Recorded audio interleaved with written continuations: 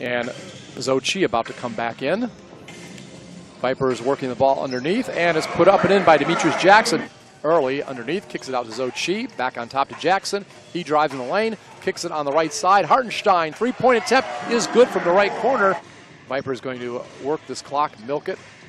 Roden now goes in with 7 seconds on the shot clock and drops it off. Laid up and in by Demetrius Jackson, Mr. Showcase. Take long for them to attempt shots of the second quarter.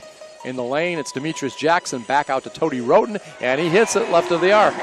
Number 55 and number 9. Joe Chi and Isaiah Hartenstein have to be on his mind when he's on offense. Reverse layup is good that time. Superdome won the national championship. That's the one time they did it with the one-and-done players. And Jackson puts it up, gets a nice roll on the rim, and he's going to get a three-point play. Bounced off Hartenstein's nose before he corralled it, but he got it back in and got the bucket to fall. At least it wasn't his eyebrow. That bled a lot a couple games ago. He's capable of that.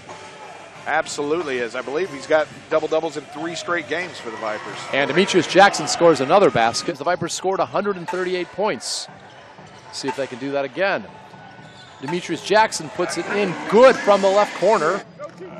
Hustle have been able to cut that 27-point deficit down to the 19-point one now. And Demetrius Jackson gets behind the defense.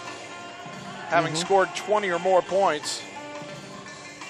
Zochi hits it and there's, from right of the arc. And there's the 4th. Roden with the ball. Gets it over to Jackson. Jackson now alley-oops, and Walker gets in the scoring column. Yes. You are really saying something. Jackson with the ball in the lane. Underhanded layup is good.